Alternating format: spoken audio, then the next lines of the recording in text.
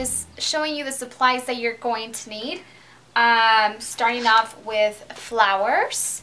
And these are already the ones that I cut, so they're pretty small.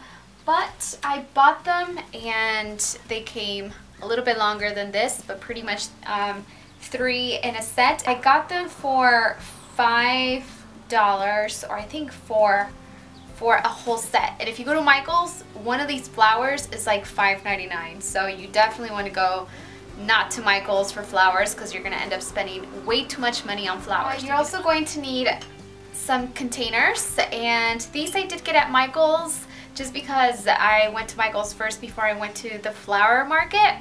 But I would recommend going to the flower market because that's where I saw these a little bit more inexpensive. So I think these were maybe $4.99, which is still not that bad, and I'm only making 6 centerpieces. I also got these little jewels, and I got them in this aqua color and yellow because the color scheme is white, yellow, and sort of this aqua mint shade. So these are the 3 colors for the baby shower since it's for a boy. And then you're also going to need some sort of natural fabric. This is just burlap. You can obviously just get whatever size that you want to get, but I like this pretty thick one because it covers up a lot from the bottom. And you also want to get twine. So I've had this one, I got it from Michael's. This is also from Michael's. Just find it in many different sizes, so you don't have to specifically get this one, but I like that this one's a little bit thicker. And that's what we're going to use. And you also need some flower tape, which is just some green tape for the flowers, because you want to make sure that you get them nice and secure so they don't fall apart. You're also going to need a pair of scissors to cut your fabric, and a pair of dikes, and a hot glue gun. First thing that I'm going to do is just start by snipping the stems to the desired length. Of course, you want to go with whatever size fits properly inside your container, and I also remove all of the leaves and the tiny little stems that sort of peek out through the sides because you want it to be nice and smooth.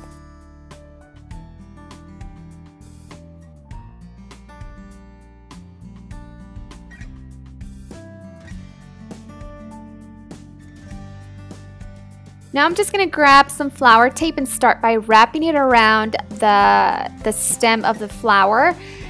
I actually ended up taking this off and then placing a rubber band first to reinforce it, and then I covered it up with the flower tape to make sure it's nice and pretty from the inside as well, because it sort of peeks out through the yellow gems. You can see it a little bit, so you want to make sure that it's nice and neatly covered up. And then here I'm just going to take the fabric and start by measuring it to see how much I need for each container. I'm just going to cut it with my scissors. And with a hot glue gun, I'm just going to add some glue to the edge, the bottom edge, and then what I started doing was adding to the top edge as well. And I'm just going to roll my container onto the fabric like this. And you want to be very careful because the glue does tend to sort of ooze through the little holes a little bit, so you don't want to burn yourself. I'm just going to add a little bit here to just close up the container like that, and then just squeeze it a little bit now that the glue is a little bit more dry. And there you have it.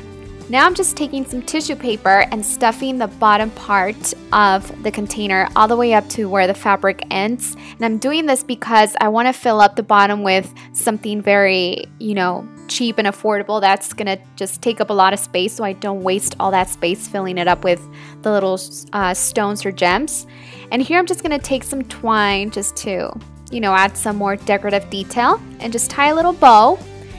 And then I'm going to start by filling it up with my gems. These, like I said, I got them at the Flower Mart. I'm just going to start by filling them in and going all the way to the top.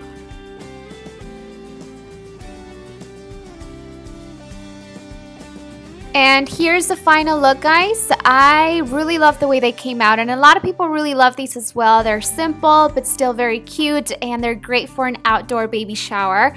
I also did the hand tag by itself with just cork paper. It says so tiny, so small, so loved by all, and I just traced it with a template from the internet. Here's the cake and the fruit basket and everything else. Thank you so much for watching, and check out my blog for more pictures, personal pictures of the baby shower. Thank you and bye.